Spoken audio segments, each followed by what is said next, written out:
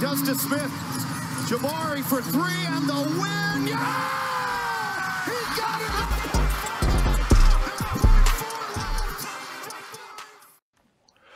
We are here to Fuel Rockets News, Rocket Fuel Podcast. Of course, I'm your co-host, Lachard Binkley. You can always find me on Twitter at Binkley Hoops, and you can find my written work over at SB Nation or The Dream Shake. And before we introduce our guests, and let our guests introduce themselves, I want to give my co-host a chance to let you know where to find all his great work. Hey, what's up, y'all? It's Vator. You can find me on Instagram and also Twitter, now known as X, at Vator Sports, for Rockets-related news, some Texan stuff, a little bit of Astro stuff. And, of course, as you see, I mean, if you're in the Rockets Twitter verse or anywhere around Rockets basketball, you already know these two people that are joining us today. But I want to give them a chance to introduce themselves because you already know they're doing great work out there. So, yeah. I'll go real quick and pass it off to you. Yeah, so for me, Brado NBA, Instagram, Twitter, TikTok, all that good stuff. Of course, Rockets news, a little bit of Texas in there as well, as Vader said. But yeah, that's where you can find my stuff. I also have the Brado and Will show on YouTube, of course, with my co-host Will. So I'll let him introduce his stuff right now. That's good. Yeah, I appreciate y'all for having me on the show today. Y'all can find me on Instagram, Twitter at Bias Houston.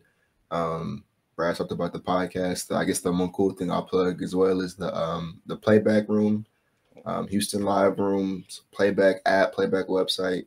We're in there watching the games live. So that's really where you can find us these days. And real quick on the playback, that's actually in partnership with the NBA, which is really cool. Yeah. Yes, sir. Yeah. And like it's it's just I think it's a better medium.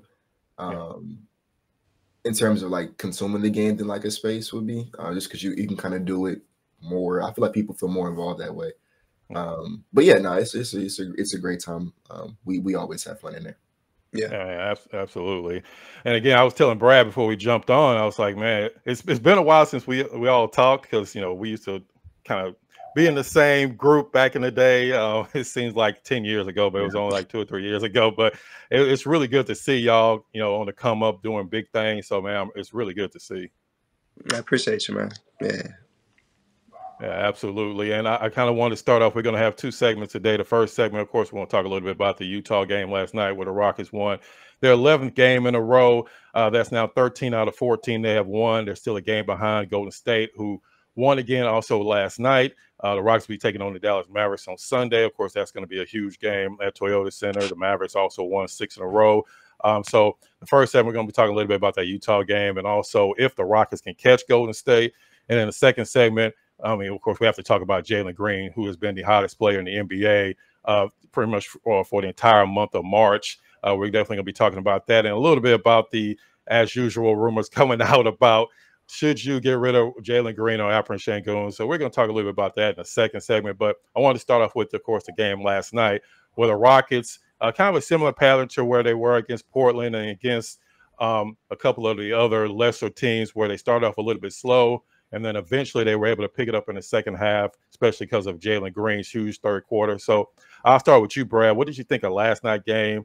And what does it say about the Rockets that they can pretty much flip a switch and, go from where they're lackadaisical in the first half and in the second half, you start to see more of the Rockets basketball we've been seeing lately?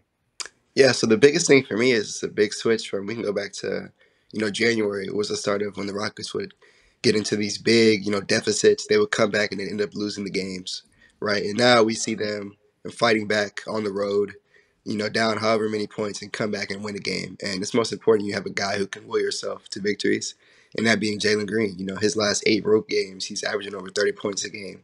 And again, on the road fighting back, this was a team like 7 road games ago, they were 5-24 on the road. They were tied with the Pistons for the worst road record in the NBA.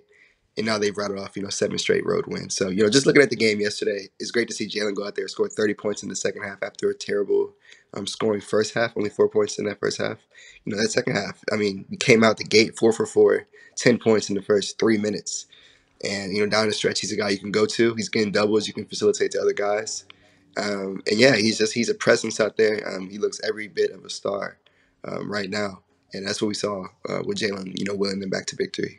But yeah, it was just impressive. That's what I would say on that topic. Like it was a great win, regardless of who you're playing. The Jazz play better at home, so again, it's a good win, especially a team that's fighting for a playing spot. Absolutely. And Will, I want to ask you the same question, because we know that once you blow a team out, especially just a few games ago, and now you're playing them on their home court, they're going to play a lot tougher. And that's exactly what happened. So what did you see from the Rockets last night? I mean, I think Brad kind of summarized it really well. I think the biggest thing that I saw, I had to boil it down to just one person, but for me, like with this whole stretch, it's just, for me, what stood out to me the most is just the growth from Jalen Green as a player down the stretch, right? This is like the third or fourth game now, especially these last two, where, well, one, the defense, the opposing team's defense is just stop Jalen Green. Like that's kind of been the consistent theme lately, is they don't want him to get it going, especially when he starts getting hot. Then you start seeing him start throwing more traps and doubles his way and trying to force him to get off the ball. But this is like I said, the third or fourth game, especially like in crunch time now, these last two games where we've been in a do or die. Like these are all must-win games for us. We're just trying to make that playing tournament. So these are high-stakes games that mean something. And in the crunch time, you see that the Rockets are just giving Jalen Green the ball and saying, all right, bring us home. And to me, that means a lot, especially knowing where he started this season and how it was there was times where we were better off without him on the floor in crunch time. So like now it's like not only is he on the floor, he's the reason we're winning in crunch time. Like we're giving him the ball and telling him to bring us home. And there's not that many guys in the NBA who can do that on a consistent basis and do it to the degree that he's doing it right now. Like that's special to me. And so, yeah, like I think that's what stood out to me the most is just how well he's been able to deal with the pressure of like leading a team in the clutch, and he's doing it really, really well. And then I want to shout out amenthompson as well. I think he's been playing really well over these last few stretches. He doesn't, do anything that necessarily like, screams the box score to you the same way that Jalen does, but it's the consistently good play, he on defense, and then he's a rebounding machine. He, we was watching the game yesterday, and I'm watching. I'm like, man, I think Emmitt's having a rough game. And I look at the box score, and he has like 18 points on 58 true shooting. I'm like, wow, like I guess not. You know what I'm saying? Like so, just shout out to you. I think those two specifically have really stood out to me the most during this run. Yeah, Will, I agree with you because I'm like watching these games, and I posted, I don't know if it was yesterday or this morning, but one thing about Jalen Green is that I never doubted his talent. I always thought that eventually he'd figure it out. I didn't know if he would figure it out here. I'm thankful that it looks like he finally is. But one thing that I was not sure about Jalen Green was whether or not he had that dog. I didn't know if he had like that will to win, to like you see all the great players be able to just kind of backpack their team to a victory. Like when it looks like they're gonna lose, they're just able to like, flip that switch and be that superstar, be the best player on the floor. And we've seen 2 games in a row where Jalen Green has just kind of willed this team to victory. And so like that's been like my biggest takeaway from this. It's not been like necessarily the scoring outbursts. It's been the passes that he's been making in conjunction with the defense, in conjunction with he just wants it, dog. He got off that airplane in OKC and he called it. He was like 10 in a row. We trying to win 10 in a row. We making his plan push. And he didn't just talk it. He went out there and walked it. And like so for me, the Jalen Green, people like we've been talking about it. People have been saying like, well, he's been doing this every year, the last 2 years, right? No, this is not the same. This is not the same, bro. Like if you're saying this is the same, I kind of feel like that's a casual take because you're not looking at all the other ways that he's impacting the game. You're not looking at the ways people used to always like rag on him for his plus minus being so bad. Well, now he has like one of the best plus minuses in the league. Brad, correct me if I'm wrong. It might be the best like over this stretch. It is. Yeah, but it's like Jason Tatum. Dude is doing everything that you could ask a player from his position to do. And he's locking up guys. He's getting steals. He's getting blocks. He's creating open shots for other guys. It's not like he's just going out there and shot checking and trying to shoot us to a victory. Like he's playing a complete game. And as a person who like has believed in him the whole time, like he's exceeding my expectations. Like I did not think, I just thought he'd be like an alpha scorer when we drafted him. I kind of was resigned to the fact that maybe he was not going to be like a complete player. As far as rebounding, assisting, playing defense. But he's shown during this stretch that he can do all those things. So, like, for me, it's no going back. I think like he's shown what kind of player he can be, and so now the bar to me has been raised even higher. Yeah. Oh, and lastly, before we go to the next thing, but like Amenthompson, Amenthompson, man, like that dude is been playing like out of position, and he's embraced like Ime Udoka has kind of coached him up and wanted to make him a screener. I was looking at some stuff today because I was kind of putting together a highlight highlight reel for him, and he's doing a lot of stuff out of like this like split action scissor kind of thing at the top of the key where he's getting like Jalen a lot of open shots, and like this is just not even the way I imagined the Rockets would utilize him when they drafted him. I kind of thought he would be an impact player, but the way MA has had to deploy him, over this stretch of wins is just kind of like opened my eyes. Like he can be, he's positionless. He can probably kind of do a little bit of everything. So my biggest takeaway from this winning streak, just other than Jalen, has been like the strides that Amenthompson has made being a starter, and he just slid right into that position. And in most of these games, he's been our second best player. Yeah, and actually, as you bring up, Amen, I want to actually talk a little bit about Coach Udoka and how he's kind of implemented some of these players, because a lot of times that may kind of get lost in the shuffle, kind of watching Jalen Green doing his thing out there. But I think the biggest thing with Amen earlier was that he was not necessarily in the wrong position, but a lot of times you saw him, he was camped out at 3-point line, like you said, Vader. Now he's more in the dunker spot. He's setting picks. What have y'all seen from Coach that has been the biggest difference, or have y'all seen any change during this winning streak? Because we all know like the Rockets struggled from like January to the end of February, where they didn't win back-to-back games that entire time. So have y'all seen any change for what Ime's doing on the court, or is just more a fact that now Jalen is becoming the Jalen that everybody wanted him to be, and also that the Rockets are playing just a lot better overall as a team? I'll say the one difference that I've noticed with this winning streak, I'll speak on Amenthompson in particular. This is the one benefit I would say with Alperen Sengun. Now you have Amenthompson who's able to be that screen and roll guy who can just set a pick and screen and roll to the basket. Obviously you can't do that with Alperen Sengun out there, but he's been benefiting a lot doing that. Jalen Green's getting double team, he kicks it to him in that short roll. He can either kick it out to the corner or he's crafty enough to get a layup because he's also athletic enough to hang around the rim and create his own layup. So yeah, I would say that's been a big difference. Of course, a huge difference is Jalen Green. He was not hitting his open threes before. Now he's all of a sudden hitting all of his threes.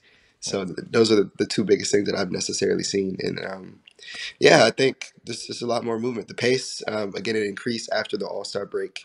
That's been consistent, despite who's been in the lineup. I think those have been the biggest, changes overall. But yeah, of course, just having an emerging star, obviously, it pushes them over the edge. And that's probably the main difference. But yeah, I would say, like I said, the biggest thing I've seen is with Amenthompson moving a lot more off ball instead of just being camped out in the corner at the 3-point line. Will and I, even Vader, on the playback, we would complain about why is Amenthompson camped out at the 3-point line? We need to see him doing something. And now he's constantly moving, it looks like, and he's always in the right place at the right time, which is how he was able to get those 8 offensive rebounds yesterday. And he's been able to, score a lot better as well, especially in the paint. Yeah, well, and what about you? Have you seen a difference in Ime's coaching style, or is it like what Brad said? It's pretty much, it kind of boils down to you see a better Jalen Green, but we also see more movement from Amen. Yeah, I think. I know it's like not the fun answer, but I really think it's just Jalen Green playing at a better level. We were saying all season long that like the common phrase was we're a Jalen Green leap away, and like a lot of the numbers, like when you look at the advanced analytics, a lot of that backs that up to that like Jalen was kind of the missing piece, especially considering like when you looked at what this Rockets team was missing when they were earlier this season, but what they were missing was a guy who does a lot of what Jalen Green is now doing. That was what they were just missing, that guy who could knock down open shots, create his own shot, come off some screens, maybe make some stuff happen that way. Like that's what they were missing, and that's what Jalen Green is doing right now. And so like I don't want to say like it's just Jalen Green was bad. Now Jalen Green's good, so the Rockets are not good. Like I think that's kind of makes it a little bit too simple. But I think that the biggest thing is that Jalen Green is playing it. Like he's playing it. I think you could make an argument right now that he's playing like the best player in the NBA, and I don't think that's a hot take. I don't think that's like a like a super duper, like out of left field kind of thing. Like if you look at what he's been doing over this month, it's hard to argue there's been someone who's consistently playing at a higher level, and who's just like absolutely willing. Because I think that's what's happening. With all due respect to like Fred VanVleet and amenthompson showed yesterday, yesterday's game ball once again goes to Jalen. And so like I think that's what it is. But also like Brad talked about, I do think that amenthompson is someone who just impacts winning on a level that sometimes isn't even quantifiable in the box score. And so I think also having him out there, they're pushing the pace with the men and Jalen on the fast break and stuff like that. I think all that kind of adds up, and we start having these wins that we didn't have earlier this year. And I'll piggyback kind of off what you said, Will, as far as I think I don't want to misquote Raphael Stone, but I know he basically said on paper, theoretically, Jalen Green is exactly what this team needs, right? And so now you're seeing it, like you're seeing like the vision. Like he had a vision when he drafted these guys of what their roles would be, and Jalen Green's leap actually, like we've been saying this, and I feel like we have to keep saying it. It started to happen before Alperen Sengun even got injured. Since the injury, though, like I think Ime Udoka has been forced to be more creative. When you have a guy as good as Alperen Sengun, it's easy to like, hey, let me just get the ball down to that dude because I know he's going to generate offense for me. He's going to either get a good shot for himself or he's going to make a good decision and kick it out to a wide open shooter. And now that he does not have that crutch, I think that it has kind of benefited some of the other guys because we haven't been super reliant on Fred VanVleet pick and rolls. And we all know we like Fred VanVleet. He's a good shooter. He's a good leader. But like I think he was just being overused. He's being overutilized. Like some of the best things that he can do, we were kind of getting away from those things. And you saw like in the game last night, Jalen Green ran point guard a lot of that game, right? Yeah. And we weren't seeing that before, and maybe in spurts, but like Jalen Green ran point guard for a lot of that game. He was kind of responsible for like putting pressure on the defense, trying to get paint touches. Being the guy that's kicking it out to the other guys. And then I think it also made him be more creative with what we are seeing with amenthompson. He's in the dunker spot at times, depending on what they're running, but he's not just in the dunker spot, or he's not camped out at the 3-point line where he's basically useless. I mean, let's just be honest, dude's shooting like under like 18% from three this season. And so like he's not really a threat from the 3-point line. So to kind of have him be out at the 3-point line, to me, when he's such a good athlete, such a good passer, such a good roller, such a good screener, it's just kind of like you're not utilizing a weapon that you have. And so like, yeah, I think Ime's adapted, and that just goes to that's what good coaches do. Like your best player went down and you're still trying to win games, figure it out. And Ime's been figuring it out. And so like, I think we were really worried at sometimes because we were like, man, Ime got out coached.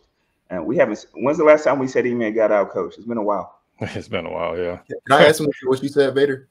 The one thing you talked about Jalen playing point guard a lot more recently.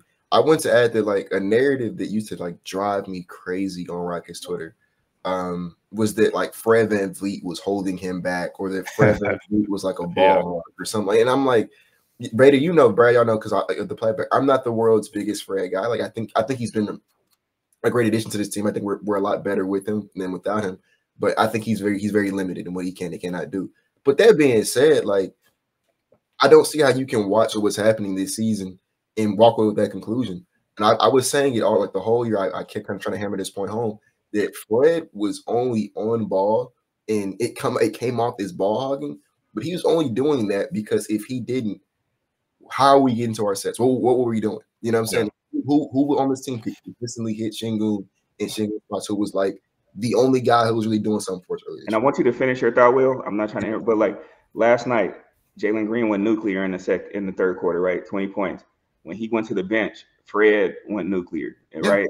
When Jalen came back in the game, he deferred to Jalen again. That's the point I was going to make. The point I was making is that Fred the only time Fred gets into those give me the ball and get out the way kind of bags is when he has to. When it's like, if we don't do this, what else are we going to do? You know what I'm saying? Like, are we finna throw the ball to Dylan Brooks in the post and maybe it turn like Kobe fadeaways? Like, what do you do if you know what I'm saying? If nobody else has it going and the offense needs something, what do you do? So Fred's like, all right, well, I'm making the big money. I'm the leader of this team. I'm gonna go out there. I'm gonna put some shots up, and like that's when it happens. But you'll see every single time that Jalen Green has it going, Fred gets off the ball.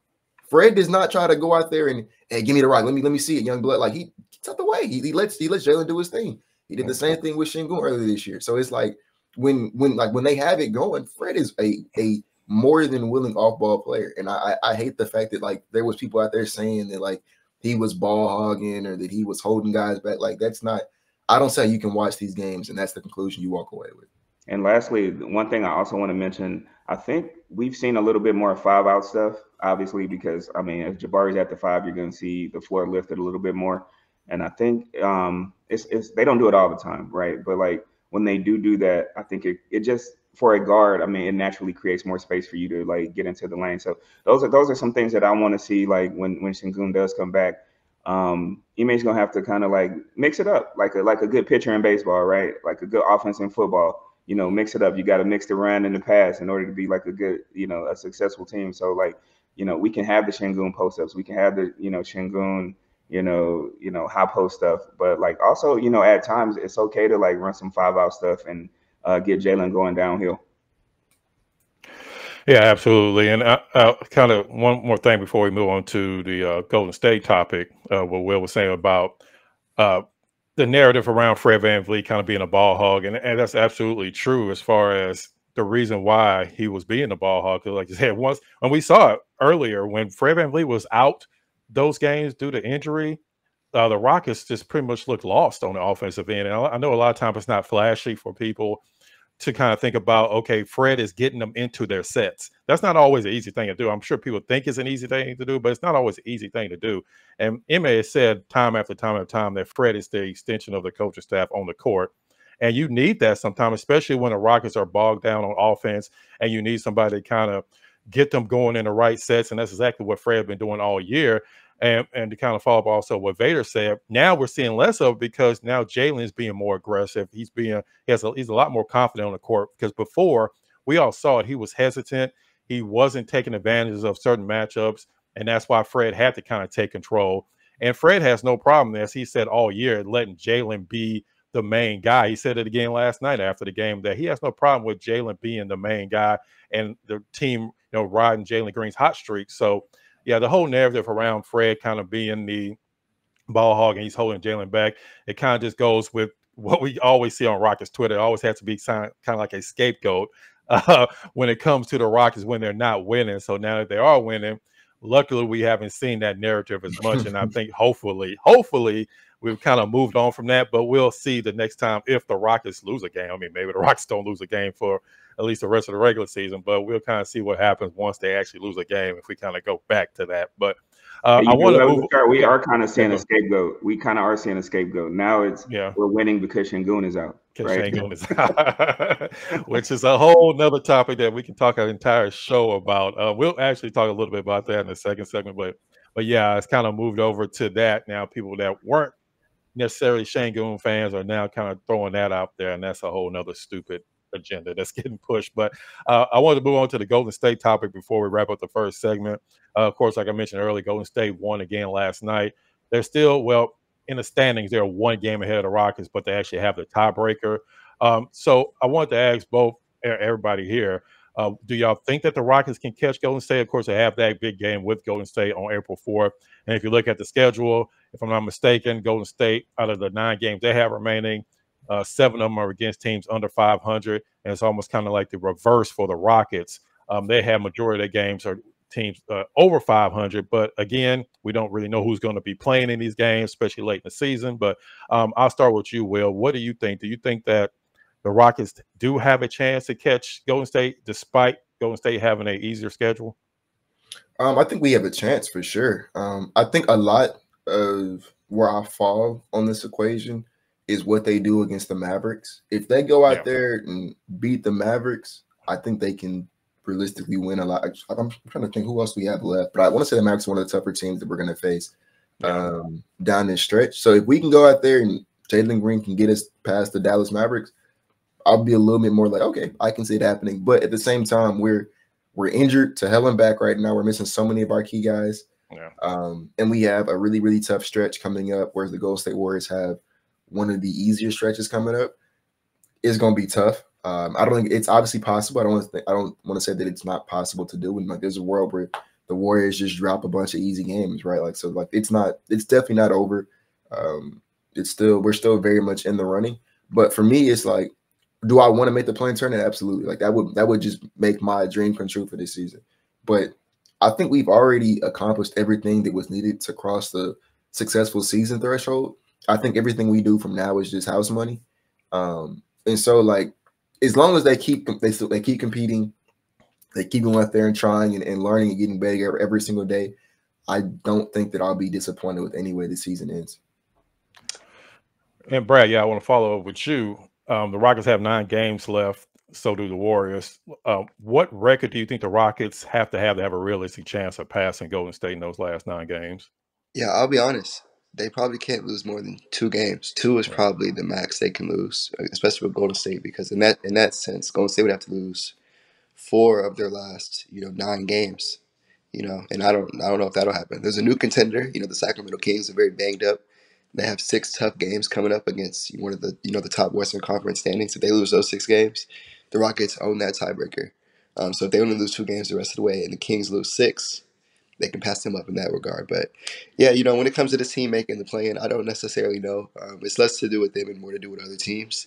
But I can say right now, them sitting at 38 and 35 is very impressive. And I went back to look because I can't remember in my NBA memory an 11 seed being above 500, and I did not see a single 11 seed above 500 in the past 20 years. I can go back further. It was one year where that happened, right? Am I say it again?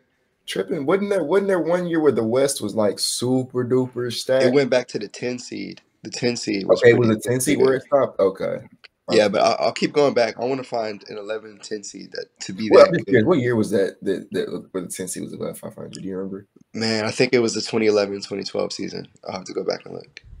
Yeah, because if you go back even further, like even back when the Rockets were kind of in purgatory, where they were making they were the 9th seed with the Kyle Lowry days, where they were kind of almost make the playoffs. They were still like the 9th seed. Yeah, so that year, right above the 500. Yeah. Yeah, that year they were 43 and 39. I was just looking at it, and they missed the playoffs like barely. So yeah, it reminds me of that, But of course, a way different team. This team, of course, being extremely young, not as good in the middle of the season, and taking off. I mean, there's a lot of fun young guys on the team. So regardless if they make the play or not, my point being, the season, in my opinion, was a success. To go from 3 years of poverty to above 500 basketball, and have 2 promising young stars for the future, you have to be extremely excited, especially with the coaching staff as well. If you would have asked me this like 3 days ago, I would have probably given you a different answer. I feel like Orlando and Miami, like they kind of did us dirty, man. Like Miami didn't play Jimmy Butler when they played Golden State, and then I don't know what Orlando was doing. Like Jalen Suggs and Paulo Banchero kind of sold that game, and so those were 2 games that I kind of had looked at on the schedule and said those are Golden State Warrior losses, and they ended up winning both of those games, and I think that kind of like severely hampered our chances. But at this point, I mean, it's kind of about us, right? So like we're on an 11-game winning streak. We're seeing some very special things from some of these young guys on the team.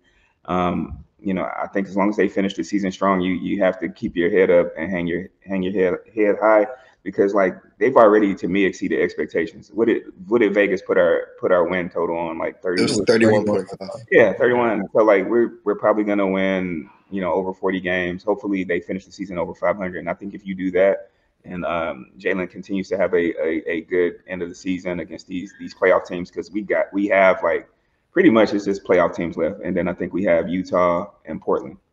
Other than that, so I'm not really like. Of course, I want to make the playoffs. I want to make that play-in tournament and kind of see what these guys do in that situation, probably against the Lakers or whatever. But I mean, we're gonna need a lot of help. Like Brad said, I know Sacramento is kind of banged up. Malik Monk looks like he hurt his MCL, and we don't want injuries on other teams. For the season. Yeah. But we're banged up too. We lost our best player. We lost Tyrese and some other guys as well. So I don't really necessarily feel sorry for them. There's still an outside chance, but it's going to require some of the people in front of us to lose, and we keep winning.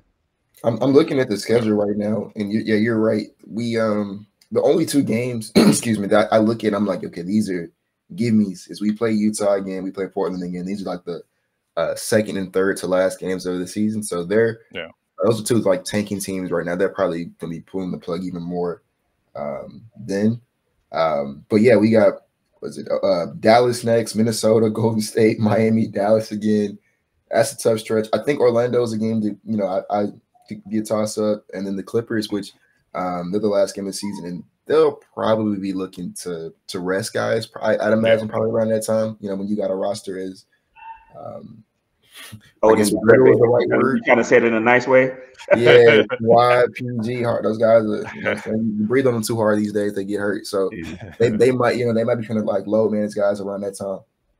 But I guess what I was trying to say though is it's crazy. We're at what 38 wins right now, I believe in now. So 38, and so like I can count 2 games that I think are like layups for us. So that's potentially 40 wins.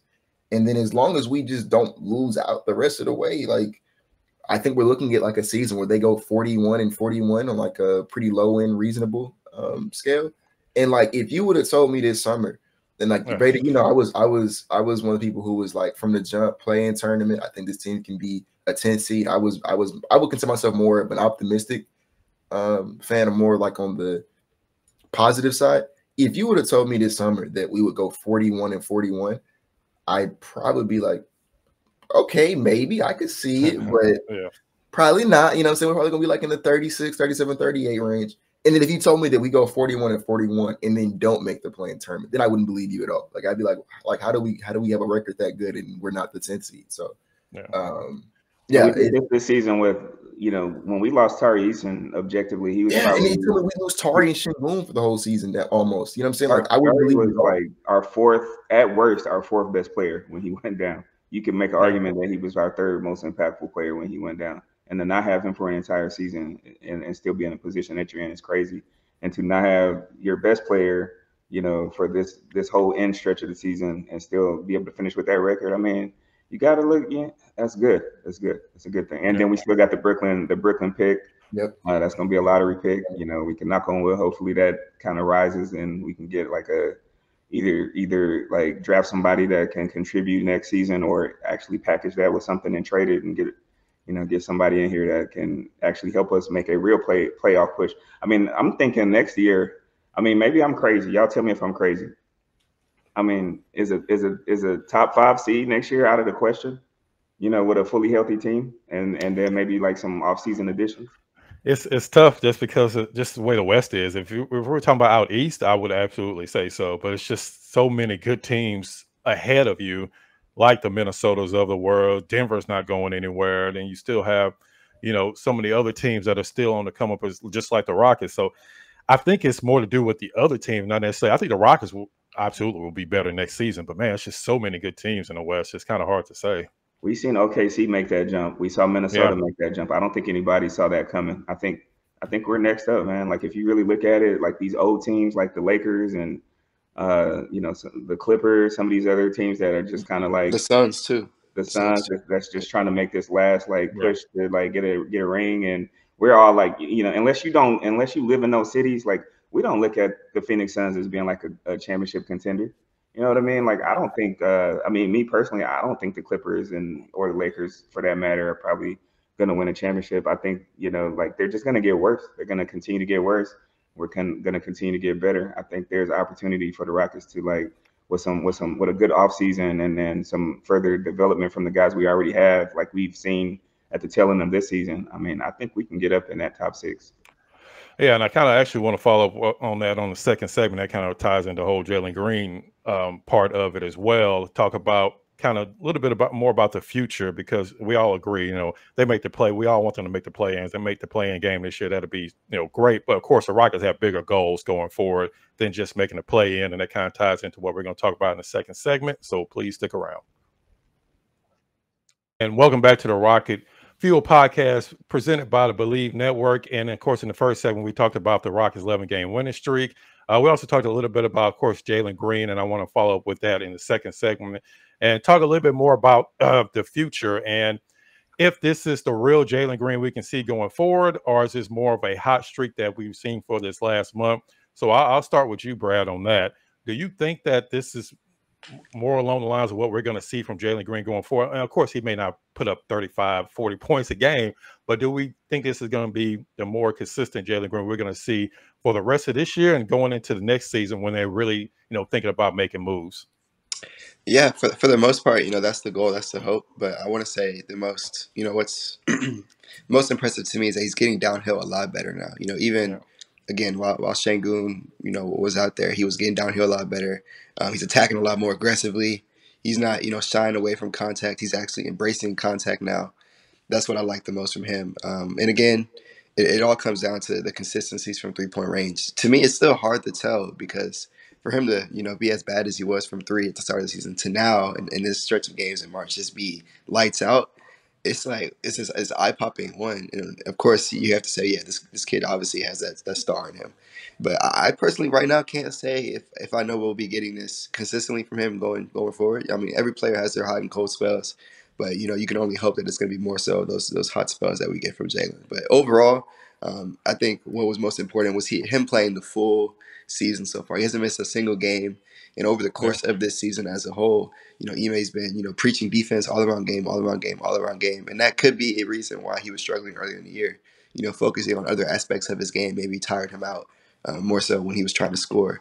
Now that it's kind of come full circle, he's playing a lot better now. And I know we always say, hey, Jalen Green, he always looks better after the All-Star break. The reason it looks different now is because he's playing a complete basketball game. And right now he looks like a complete basketball player while also dominating in the scoring department. So if he can carry that into next season, maybe, of course, every player has their cold spells, but he's also able to, bounce back from a cold spell maybe in the first half, as he's been doing recently. That's what's going to be most important for him. So I do think, again, he'll only be 22 at the start of next season. I want to say James Harden was 23 when he first came to Houston. Just to put in perspective how young Jalen Green is, there's so much untapped potential there still, and I think the signs are really good right now. This March has been super encouraging, and I think we'll be seeing this from him more often. I didn't know that. How old was James when he came here? 22, 23. James was drafted in 2009. Nine. In 2012. So. Yeah, it's 12, 13. I never even made that correlation in my mind. Yeah. And he wasn't with one of the worst teams for 2 straight seasons to start his career. So that definitely helps. Absolutely. And Will, I want to follow up with you. We were talking about plus minus earlier. This is Jalen Green's actually had 7 straight, or actually he hasn't had a negative plus minus since February 29th, and that's the longest stretch of his entire career. Do you think that this is what we're going to see from Jalen Green going forward, and that he's kind of maybe flipped the switch, or he's figuring it out now, and we're not going to see the inconsistent Jalen Green to start next season? Jalen Green is like he's an anomaly, man. Like I really can't. I don't think we've ever seen anything like this before. Like I've talked about this on the podcast myself. It's like I don't think I've ever seen a player start a season where he started, where like he's getting benched in crunch time, to where he's now at the end of that same season. Not only is he not getting benched, like I said, he's the reason that the team is winning. Like I think we've seen players like Darius Garland. I think is one of the most recent examples of guys who were like statistically one of the worst players in the NBA. They come back and now he's an all-star caliber guy. But that took a season, season and a half to get there. Jalen did it in one season, like within the same season. So I don't really know how to answer that question because I don't think we've ever I don't know what to base that off of. You know what I'm saying? Like I can't think of anything in NBA history that's like what we've seen. And then you also talk about like when you're talking about where Jalen comes from. We can go a step further, right? He went straight from AAU high school basketball, which we know what that's about, to the G League Ignite that just got shut down. What was that, last week? Where they kind of collapsed that program. They feel like they weren't, they were failing the kids, right? So they shut that program down. Then he goes work to the NBA, and now he's under Stephen Silas. With all due respect, that wasn't that was the structure and system that was in place back then. Is nothing like what it is today. And so that's like 4 years, straight years, dating back to his last year in high school, where like Jalen Green was. It wasn't the environment that a player like him needed to be in, and so now he's in an environment where there's structure, where there's there's a point guard in play, there's a coach in play, he has everything he needs to succeed right now, and he's doing so. It took him a minute to get there, but now he's there. For me, what makes this maybe slightly more encouraging, and why I believe that I would err on the side of I think this is just who he is now, not just another end of the year streak, is the fact that it's the plus minus, is the fact that he's doing it. You can't say it's empty stats anymore, right? And then on top, not even just empty stats, but he's like Vader touched on earlier, he's impacting the game on every metric. We watched the games all live. I cannot remember the last time where I'm like, Jalen, what are you doing on defense? I say it all the time, like, Jalen, who you guarding, Jalen? What you doing, Jalen? Jalen's not only, I don't say that no more. I think Jalen's played really good defense these last, like this month and a half or so. Like, I don't think I can recall any possession where I'm complaining about Dylan Brooks defensively right now. I'm not complaining about Jalen no more, right? I think that Jalen's playmaking has been really really stellar lately. Like the play he made to Jabari to send the game, or I wouldn't send the game to OT, but kind of put us up 3 against the Thunder 2 nights ago. Like that's a simple play, you know, the scheming thing, but man, that's huge for me because like it's a play that shows growth. That's a play that he wouldn't make last year. And so I guess what makes it more real to me is his game's a lot more complete now, and it's translating to wins that he is like almost directly responsible for.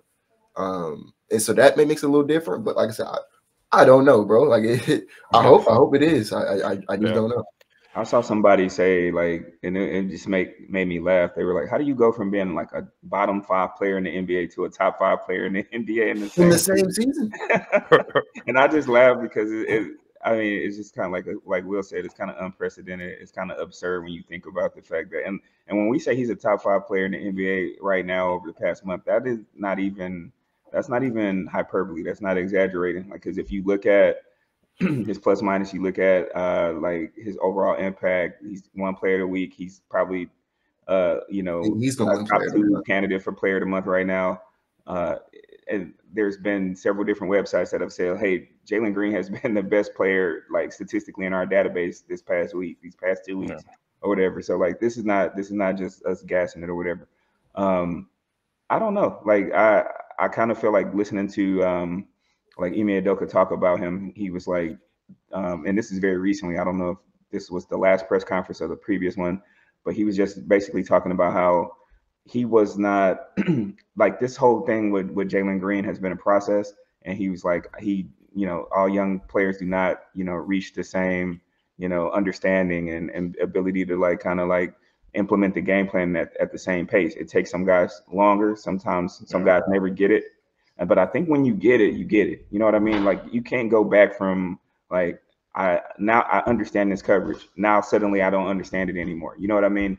Or I understand like how to think the game. And I think Jalen's thinking the game a little bit better now.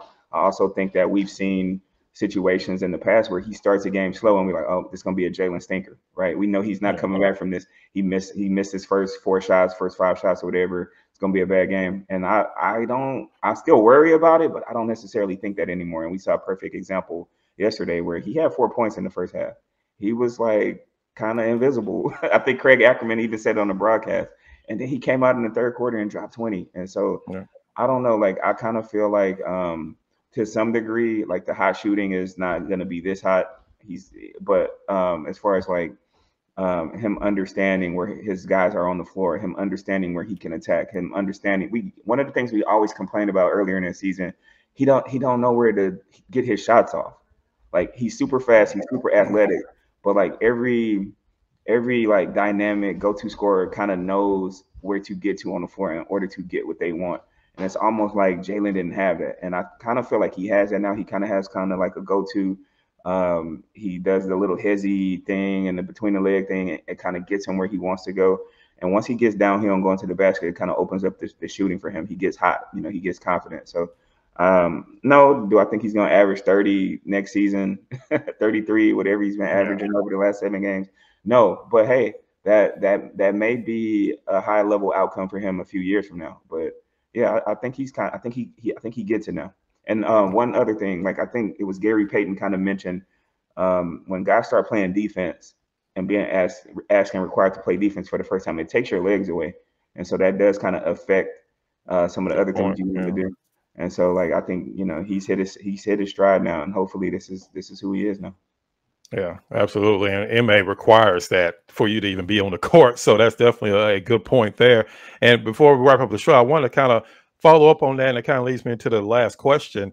Of course, we saw the reports from actually multiple places saying about the Rockets, looking into, if they can bring in a whatever, a star level or whatever player that they may look into moving one of Jalen or Alperen, because for some reason now people don't think they can play together, even though, like Vader said earlier, they had plenty of games earlier in the year or even right before Alperen went out where they were actually both play well in the same game, and it's just something that the Rockets, that's a good problem to have to try to figure out.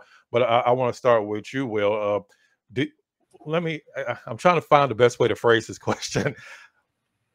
What would it take for you to trade either Jalen or Alperen? Are we talking about an all NBA type level player? Or are you not even really considering the fact that both of them are 22 and younger? Are you even considering trading them for anybody in the league right now?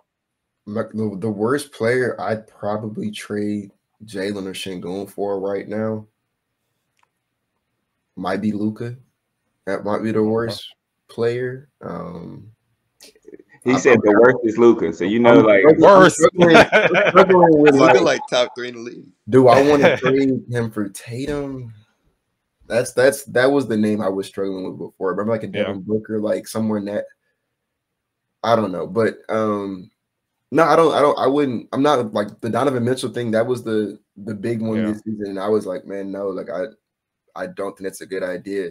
Mainly because you also got to realize it wouldn't just be Jalen for this guy. It would be Jalen plus probably Cam or Tari or something like that, plus 3 to 4 draft picks for one guy. And it's like, for as talented as the Donovan Mitchells and the Lauri Markkanens and the Mikal Bridges, like those guys are very talented players.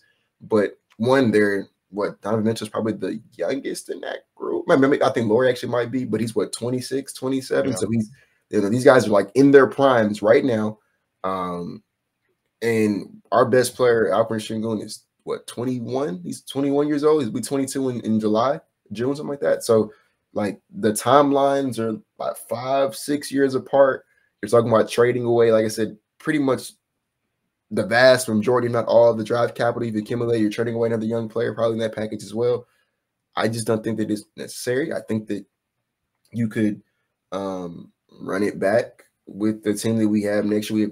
They talk about the course. We have 6 very talented young players. We have a slew of draft picks to add to that, to assist in building around that group. And like we've been touching on this whole podcast, like we're going to win probably 40 plus games. And we did that with Tari Eason out the lineup for 2/3 of the season. Sengun missed the last like almost 20 games or so of the season, something like that. Jalen Green was unplayable at times for like half the season. So like there's so many things that just didn't go our way. I can honestly keep listing things that didn't go our way this season, right? But there were so many things that just did not go our way this year. And somehow, some way, in the first year of our head coach, and these guys are they're still babies in this league. They found a way to win 40 some games, right? Like if that's the like season that like a lot of stuff did not go right, and this is the start. Well, I mean, like I see no reason why you shouldn't believe that in a year or two, as these guys continue to grow and develop, and you know what I'm saying, you don't get more time with them. Like Vader said, I don't think it's unrealistic to say that this team is 45, 47 wins next year. Like probably more. I mean, I wouldn't even shocked if it was more than that, to be honest with you. Given how this is, like if they stay healthy, what we saw this season was the baseline. So I'm not necessarily looking to trade off of them. I think that they complement each other. Like this, Jalen and Sengun, I think they complement each other perfectly.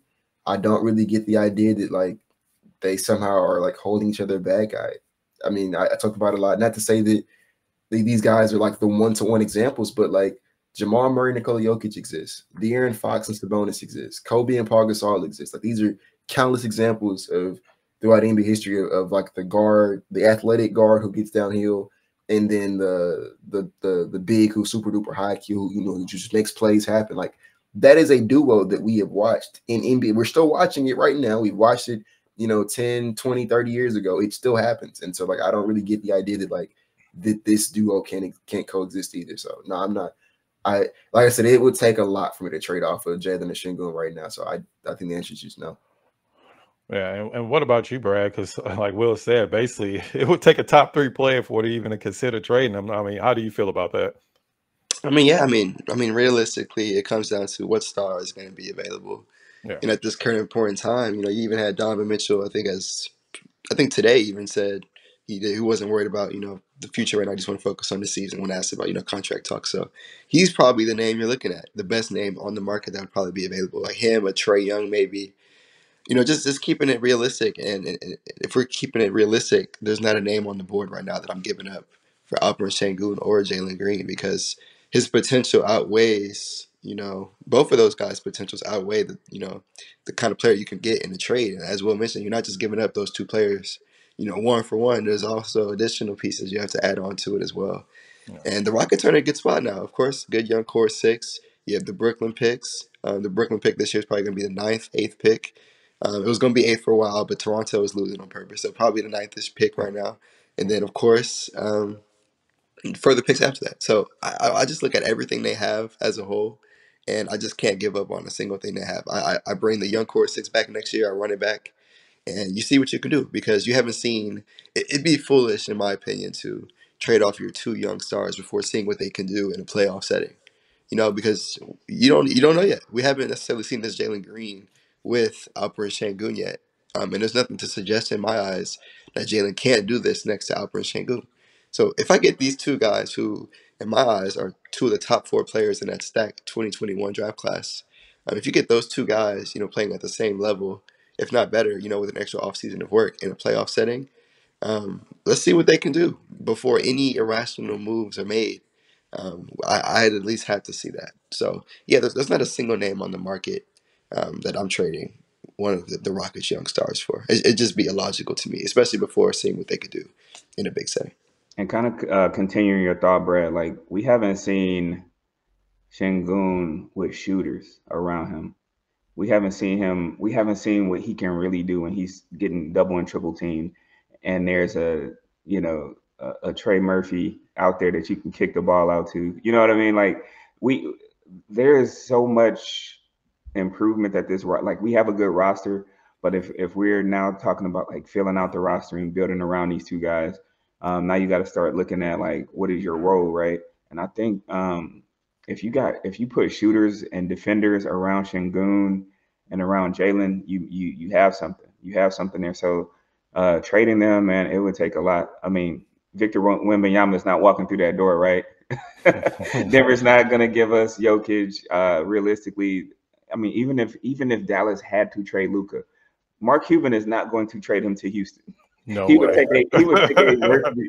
take a worse deal to send him anywhere other than Houston. He's not coming here, guys. So I don't know, man. Like if you really start looking at guys like Donovan Mitchell, now that I've seen Jalen Green's high, I've seen Donovan Mitchell's high. Like is Donovan Mitchell's high worth trading Jalen Green, who's way younger, and then also attaching assets to that, right? And then like I'm now the only guy who I think maybe Mike could ever hit the trade mark, and I just don't even these are just unrealistic people. Jason Tatum, right? Yeah, like, okay, I'm listening, but like he's not getting traded. I don't think he's getting traded. And so, like, if we're just talking about like minor upgrades for guys who are way older, and you're also giving up that player and draft capital, it just does not seem to make sense. So I think the Rockets should kind of like look at the pieces that are surrounding the guys rather than look at those two guys. I think Sengun should be here, Jalen Green should be here. There's some other guys on the team who I'm really high on, like a man, for example, who I think should not be included in any trade talks either. But Daryl Morey was the GM who I kind of like. I watched a lot, and he kind of always had, everybody's available kind of thing. Like my job is to make the team better. So in a sense, Raphael Stone kind of has to have that kind of mindset, but also not be as impersonal as Daryl Morey was, because he did burn a lot of bridges. But ultimately, your job is to make the Houston Rockets a championship contender, and sometimes that requires making the hard decisions. I don't think Alperen Sengun or Jalen Green should be included in any of those tough decisions. But like, there's some other guys on the team who I really like, who I really would hate to see go. But hey, I mean, at the end of the day, what's the ultimate goal? Yeah, it's the win. So, yeah, I mean, it'll be interesting to see how it plays out. Of course, we're still in this season, and Rockets still have a chance to make the play. And before we wrap up the show, I want to get each one of y'all opinion on this real quickly. So, of course, the Rockets take on the Mavericks tomorrow. Do you think the Rockets make that 12 in a row? I'll say this. The one downside of having Alperen Sengun out is you definitely lack bigs, and Dallas is 12-0 right now. I want to say when Luka and Gafford start. I think that was a stat that I saw. Yeah, I saw that too. Yeah, it's gonna be tough. It's gonna be tough. And not only do they have Gafford, they also have Derek Lively. Yeah. And those guys aren't the players they are unless they have a Luka Doncic feeding in the rock. A guy like Kyrie. They got Gafford and Lively, but we got Jock Landale. We got Jock Landale who's playing crazy. So we'll see. It's gonna take a huge effort from the whole entire squad. It can't just be Jalen. You know, it's got to be everybody. And luckily they're at home and they're 26-11 at home. So I'll give the homer answer and say yes, even though I don't know, but I'll say yes. We're at home tomorrow. Yeah, at home. Okay, that gives us a little boost.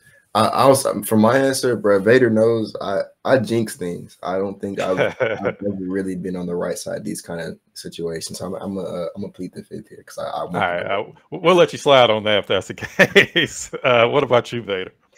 It's gonna take like a Herculean effort by like at least 3 guys on the team. We can't have Dylan Brooks and Fred coming out and shooting ducks. You know what I mean? Like we have to be knocking down threes. We got to be locking up defensively. Like, so a lot of things gonna have to be right. I mean, if we're just looking at like where we are right now, Dallas is a little bit ahead of us. They're a better team than us. We are at home, so like you said, that does give us a boost because like up until recently, we've been like absolutely terrible on the road. So I'll give us a puncher's chance. I mean, if I don't gamble much, right? Because I like to keep my money in my pocket, but in my bank account. But so if I had to bank money and put money on it, I would probably. I hate to say this, but I think Dallas is going to win. But I do think we have a chance to shock the world and make it 12 straight wins. Yeah, Rockets actually played the Mavericks pretty well, but like I was saying earlier, you know, they've added pieces like Gafford, like PJ Washington. And I wanted him. Gafford, man, he would have been good. So they are definitely a much better team, and they won 6 in a row. If I had to go with it, just because, like you said, they do play a lot better at home, even though they've been playing well on the road, I have to go with them winning tomorrow. Now against Minnesota, that's a different story because they always struggle against Minnesota, and even without Karl Anthony Towns, Minnesota's tough. But if I had to go with it, I think the Rockets can pull it out tomorrow. But it's going to be a great game regardless. Like one of the biggest games we've seen around here in years. So that'll definitely be interesting. Before we wrap up the show, I want to give Brad and Will another chance to let everybody know that we'll find all their great content. Yeah, so again, Brado NBA on Instagram and Twitter. I'm a lot more active now on Instagram if you guys want to, tap in there. As Will and I were saying earlier, the playback room is very fun. We have Vader coming on there as well. We're live streaming every single game, so that's a great time. And then lastly, of course, the podcast, Brado and Will Show. We've been dropping a lot more. Hoping to drop every Monday from here on out. But yeah, I want to thank you both for having me on. First time on the show. Had a great time.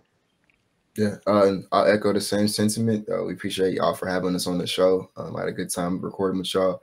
And I'm gonna give y'all flowers too, man. Y'all been doing some other big things, really good things as well. But to see 2 black men prospering. So with that, you know what I'm saying? Y'all can find me on Instagram, Twitter. I'm gonna try to do TikTok again. I'm gonna try to get back on there at Bias Houston. And yeah, Brad talked about the podcast and the playback room, and that's really it for me.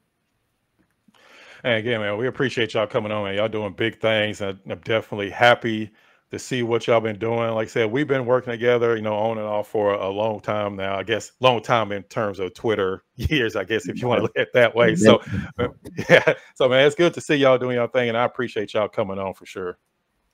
Absolutely. Anytime. And of course, Vader, I got to thank you, my co-host. I appreciate you coming on as usual. Oh yeah, it was a good time. Like they're my brother, so it was fun to have them on as well. So yeah, it was a good show in my opinion. We need to do it again. Yeah, absolutely. And as usual, we appreciate all y'all that support us. And if you're not subscribed to the channel, make sure you subscribe. Also, give us a like and let us know down in the comments. Do you think that Jalen Green is taking that next step and that he can be more consistent going forward? And let us know, do you think the Rockets can make it 12 in a row tomorrow against the Dallas Mavericks? As usual, we appreciate your support. Make sure you check out the next episode of the Rockets Fuel Podcast.